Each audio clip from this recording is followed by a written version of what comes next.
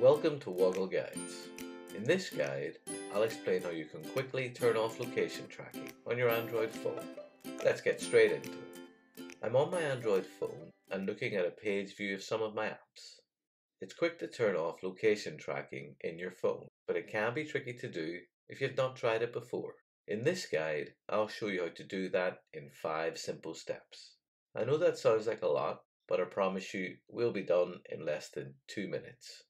In order to turn off location tracking on your phone, we need to open the Google Settings app. This is shown on screen, but if you can't see it on your phone, you can quickly find it by using the search bar at the bottom of the page. You can search for it by name.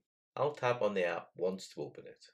We're now in the Settings section of Android, but we need to dive a little deeper into settings. So I'm going to scroll down this page until I reach the Location section.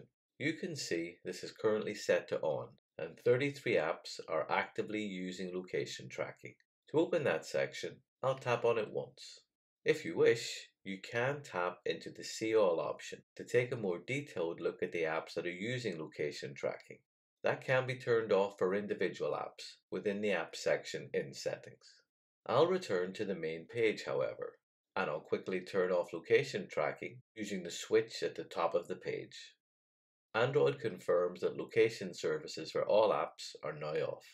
You can close the Settings app by tapping on the back arrow in the top left of the app to return to your home page. I hope you found this Woggle guide useful and learned something new. If you have, please like this video or subscribe for free so that you can find out when new guides are available.